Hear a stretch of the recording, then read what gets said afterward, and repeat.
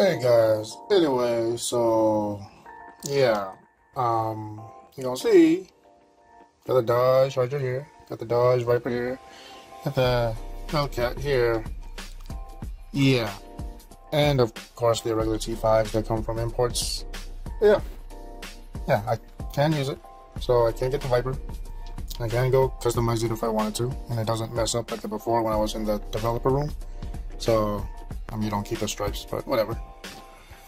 Anyway, so yeah, if I change it to purple, whatever. I don't think it's upgraded, but yeah.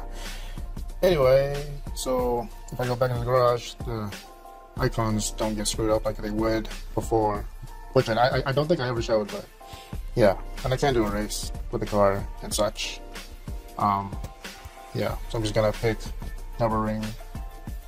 I'm not gonna play, I'm just showing you guys that I do have the car and I can use it. And I can sell it if I wanted to. I'm not going to, but yeah.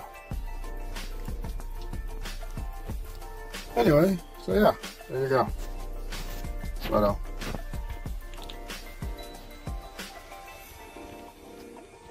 yep. If it sounds like I'm not enthused, I have a toothache. And I also need to take care of some errands today, so just trying to get this video out. Yeah. Alright, adios. Bye. Later.